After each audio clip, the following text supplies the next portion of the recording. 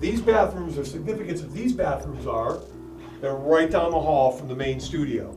So if you had to pinch a quick one and you only had a couple of minutes in between songs, I went into this one. This was the cleaner of the two. Because this was the ladies' room. As you can tell with the mustache on the seat. Yes.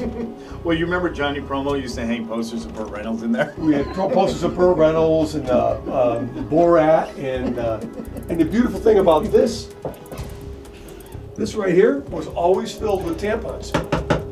The beautiful thing. That's a beautiful thing. Always filled with tampons. No, it's empty now. Still has that aroma though. And this was the men's room. That was my room right there, man. I love that room. Karolyi spent a lot of time in here. Craig wanted to have it remodeled. He was embarrassed by it. But Craig would leave Sunday surprises in here for you. Oh yeah. Yeah. Let's talk about that. Let's talk about that. One day I come in here with my son, my young impressionable son, and he comes in here. He goes, "Dad, can I go to the bathroom by myself?" And I'm like, "Sure." He comes in here and he sees what looks to be human excrement on the toilet, and he comes out white as a ghost, and he says, I think somebody made a mess in the bathroom." I'm like, "What?" And I come in here and there was a log on the toilet. Yep. And I was pissed. I'm like, "Who would do that?" And I put out a memo and everything.